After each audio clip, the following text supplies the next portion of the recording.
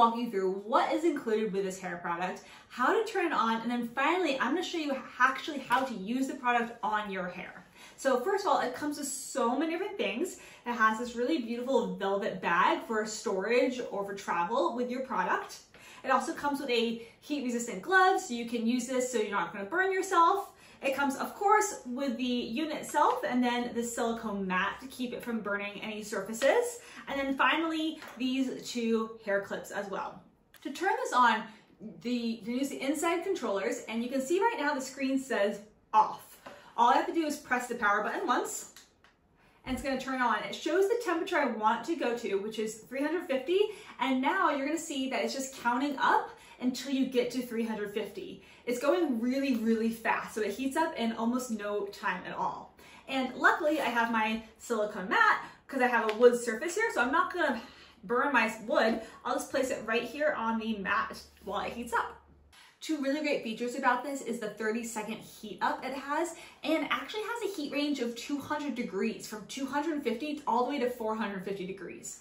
Plus, it has an automatic shut off after 60 minutes, which is key because that means that there's an extra element in there in case that you forget to unplug it, you know that it's not gonna heat up on you.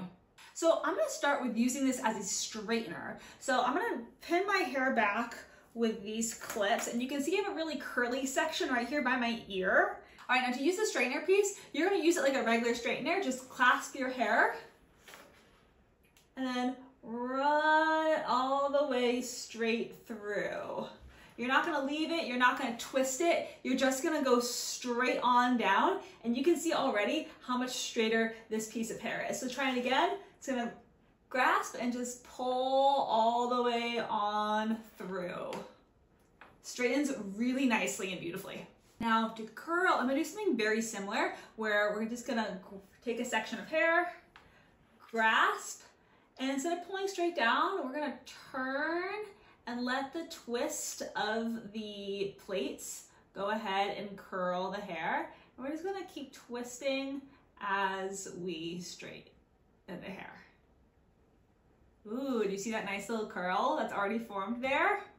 Let me show you that one more time. So you're gonna take a small piece of hair, separate it, get your tool, and then you're gonna grasp and twist as you pull down. You're just gonna twist as you go all the way down, and you can see this little piece here has a nice loose curl to it. So they're not very tight curls, they are pretty loose curls as you saw down here and the one I did up here. So if you're looking for a really tight barrel curl, this probably isn't the right one for you, but from some loose textured waves, this is a really great device. Plus, it straightens as well, so it's a 2-in-1, which means that it's awesome for travel. It's awesome if you want to cut down on some of your hair tools in your home.